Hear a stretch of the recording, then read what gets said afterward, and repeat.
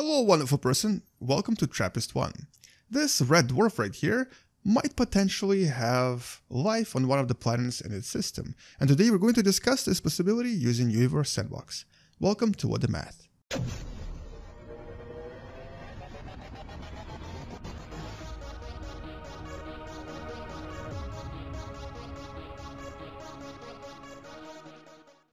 So for several years now, we've actually been talking about the possibility of life evolving around red dwarfs. And when we found Trappist 1 with its 7 terrestrial planets, this possibility actually kind of increased. And then it suddenly dropped when we realized that a lot of red dwarfs are too active. They have too many flares, and they basically strip their planets that orbit around them of any potential atmosphere and water. Although, in some cases, maybe, just maybe, there might be some water left, at least on the opposite side of the planet. Anyway, so we still don't really know if and how these planets look.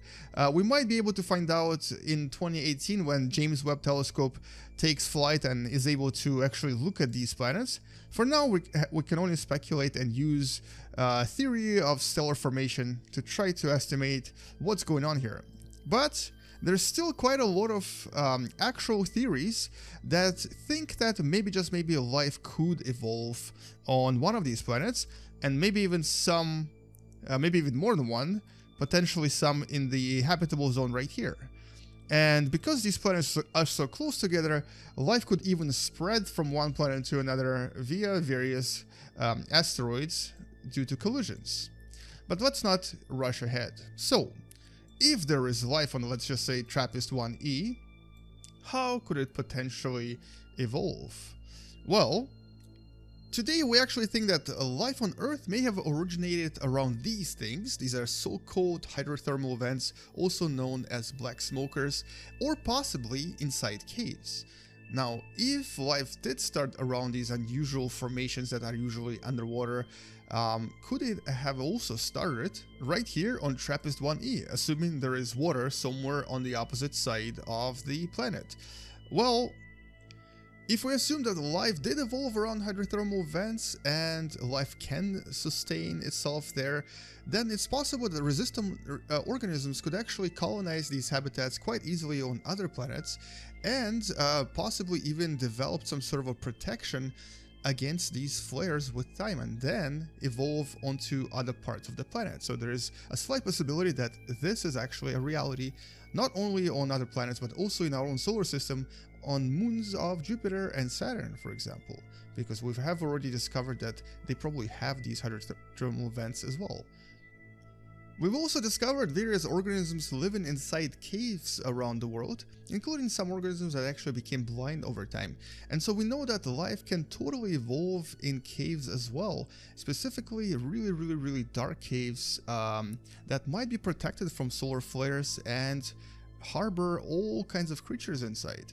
But that's also a speculation, and I guess we wouldn't even know if life can actually live outside of those caves, or if it would be contained only inside of these very unique environments. But obviously there are caves on pretty much all of these planets, mostly because that's kind of how terrestrial worlds work. You kind of expect them to have caves, and if there are caves on, for example, Trappist 1g, then maybe, just maybe, we can discover a creature that looks something like this, or possibly something completely different. So there's definitely a possibility that life could have evolved on caves in a Trappist 1 system.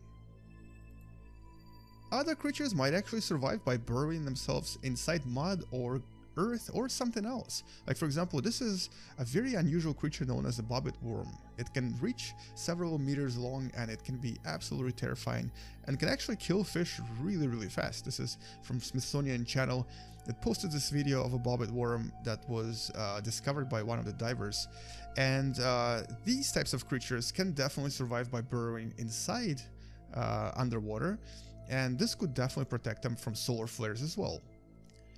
And then there are these creatures called tardigrades, also known as water bears, that are known to survive hostile environments, including, of course, space. And these creatures can actually develop a very unusual shell that prevents desiccation and prevents damage that will usually protect them for some time, and then they can kind of get rid of the shell and continue their life when the environment becomes better for life, more suitable for life. So it's possible that some life on Trappist-1 and around other red dwarfs has developed these types of protection devices as well. And then there are creatures that might have shells to protect themselves from all kinds of dangers, including solar flares, and maybe, just maybe, these shells might be enough to protect them from solar flares if they actually have some sort of metal or even other materials that would protect them from radiation. And when you think about it, even primates have a sort of a protection. Our hair is actually a type of a protection from the sun because it's essentially made out of dead cells, and mammalian hair is very good at protecting us from all kinds of dangers. So it's possible that some creatures on other planets may have developed tremendously large hair to protect themselves from solar flares. At least that's one of the ways we can protect ourselves as well. And on top of that, on Earth, we have things like plants that can actually survive quite a lot. Even during forest fire, most trees actually survive because their roots are completely untouched, so the entire forest, even after it burns down, gets repopulated pretty quickly within only a few years. So on a planet in the Trappist system that might experience a lot of solar flares or might even experience some sort of a fire, the creatures that have to deal with this type of problem might actually lose the parts that are above ground, but everything inside, underneath, will survive just fine and will actually start a new cycle as soon as the flare is finished. So there's quite a lot of possibilities for the existence of life in Trappist system and also around other red dwarfs. And for all we know, maybe, just maybe, all of these situations are actually happening there right now. We won't really know for quite a while, and we won't be able to even see if there is anything life-related happening for at least another decade, because we don't have enough equipment to do it.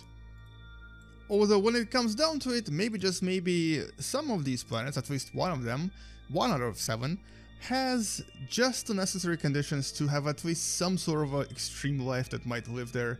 And if you actually play around with the numbers in Universe Sandbox, you might discover that you can actually create the conditions where the chance for life is over 60%, which is by itself quite impressive. So the chance for having some sort of life in Trappist-1 right now is pretty high. Whether it is there or not, maybe one day we'll discover, maybe not. Anyway, that's all I wanted to talk about in this video, and I wanted to briefly mention a few reasons and a few situations when life might actually be able to evolve and survive around a red dwarf. Come back tomorrow to learn something else. See you guys tomorrow. Space out, and as always, bye bye.